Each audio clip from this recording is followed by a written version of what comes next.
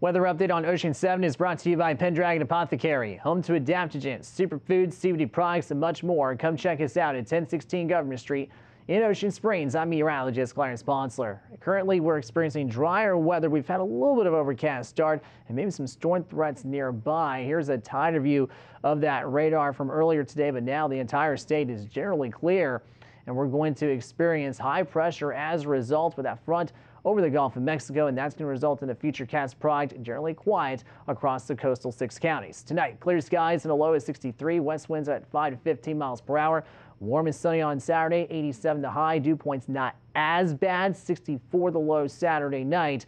And then we start to heat up eventually, and with an increase in humidity as well. We'll have lows in the lower 70s beginning Sunday evening. We'll flirt with 90 by mid next week with continuing sunny weather. Ocean 7 weather update was brought to you by Pendragon Apothecary.